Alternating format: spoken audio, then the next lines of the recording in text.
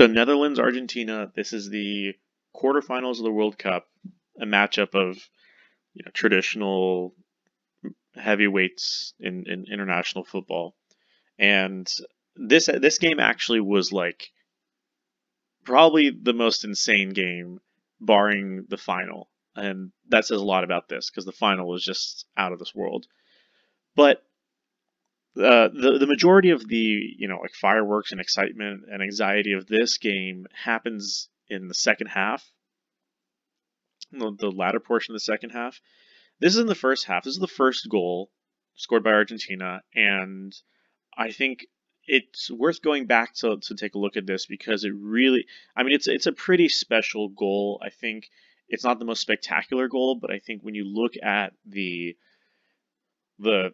finer elements of how this goal is constructed, it really gives you a lot to appreciate about the people who make it happen, and specifically Messi. And people said much more glowing words about Messi than I can ever provide. But the point being, like it's worth looking at. So I'm gonna let this goal play through once, and then we'll go back and take a look at how this actually happens.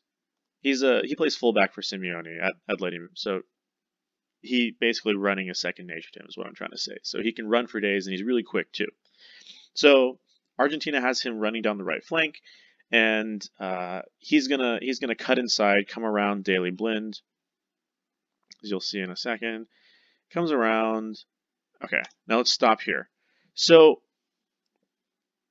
Netherlands is playing three at the back, and I think it's 4 or 5 in midfield. But the point is, defensively, what Netherlands is trying to do here is going to explain a lot of actually how this goal is scored and what makes it special. Is the Netherlands, because they have more in midfield than they have in defense, this line of defense right here is sort of their key to defending Argentina. What they don't want to do is allow anyone to occupy the spaces behind this initial line of defense. So what they're going to do is they're going to make that a priority, and that'll play out when it comes to Nathan Ake, who we'll talk about in just a second. So Molina cuts inside, and he's going to lay this ball off to Messi here. And so Messi is being guarded by, I think that's Frankie de Jong. The defensive responsibilities here, Netherlands handles pretty soundly, actually, right? So as you see, just let this play a little bit. So Messi is going to receive the ball, and de Jong is going to be on him. Okay, cool. So yeah, switch. Basically, the ball moves to Messi. Messi receives the ball. De Jong is following him. De Jong is actually still moving to the sideline while Messi is kind of stopped. Messi realizes that there's really no space over here. If he tries to dribble into this area, he's going to be surrounded by 3 or 4 defenders and probably just has to pass it back or he'll lose the ball. So Messi's smart enough to know that. By the time he receives this ball, he's already changing directions. So he's not going to go right, he's going to go left. But at the same time, Molina, who made that initial run in, right, he's going to stop here, and he's on Nathan Ake. And this is where Ake has to make a decision, and he makes the right decision, if I'm honest. It's a pretty easy decision to make. So he has to decide between, so Messi is now going to move to the left, right? You can already see he's doing that because he's put his foot in the ground. He's switching to his left foot. He's going to start dribbling to his left. Like I said, Netherlands has this line here that they need to defend. So Ake is going to prioritize defending this line against Messi instead of sticking with Molina. Molina is going to slip out into this space, and that's fine because Nathan Ake also knows that Daily Blind is behind him. They're also outnumbering the only forward upfield, which is Julian Alvarez. So this is a sound decision by Nathan Ake. So see, Messi comes onto his left. Okay, so this is pretty much a given. It's maybe the most ubiquitous kind of rule of defending in professional football is the last thing you ever want to do is allow Messi time to run with the ball, especially run at the defense.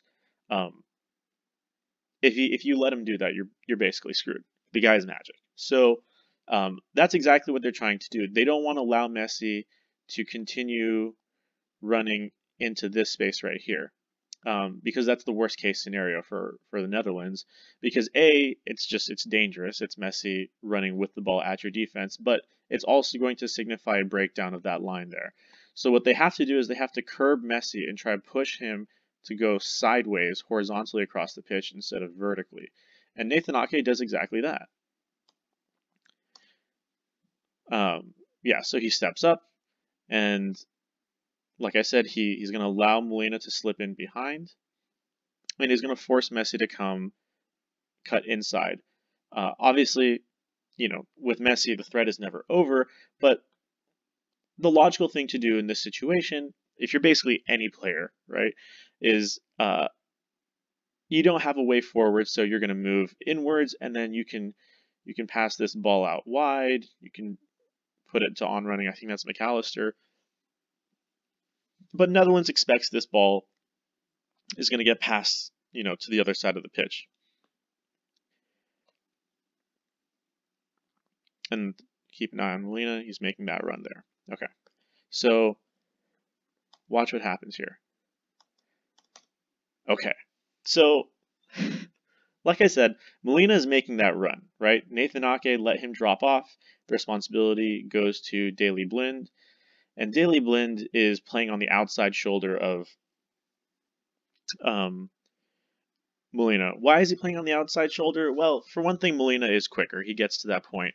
But also, it's not the most important thing, because in what world is a ball going to get from Messi's feet to Molina? This is really where sort of the Messi magic comes into play, what everyone talks about it. But, I mean, take a look at this, right? Messi is moving horizontally across the pitch. Nathan Ake is basically right up in his business. And Messi manages to thread a ball right through this sliver of space between Van Dijk and Blind into an on-running Molina, okay? And not only that, he actually passes this through Ake's feet. Like, the odds of this happening are quite low. And the audacity and talent of Messi to make it happen, but just, it's pretty unbelievable. Van Dijk also, I mean, for what it's worth, Van Dijk is also, he's defending Julian Alvarez, and his priority is Alvarez because, like, everyone on the pitch thinks that the pass to Molina is a non-factor, right? It might be a distraction, like a run to pull someone away and open up another attacking player for more space. Turns out that's actually where Messi decides to go with the ball. Van Dijk is a great defender in his own right, so he's going to try and challenge this. I mean, he's got the length, he's strong, but Molina's also really quick. He's got the step on all of them. Look at this pass. Okay. Messi's right foot, let me go back just a little bit more.